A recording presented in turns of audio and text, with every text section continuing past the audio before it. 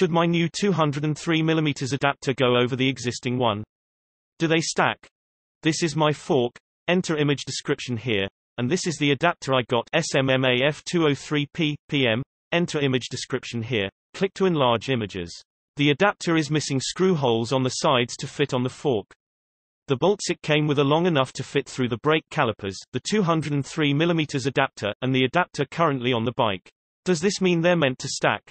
Or should I go and buy another adapter with holes on the sides so I can remove the existing adapter and only fit the new one directly to the fork? You bought a post-mount adapter but needed an AS. Stacking it should put the caliper in the right place and would likely more or less work, but it's not a good idea given the alternative of getting the right part.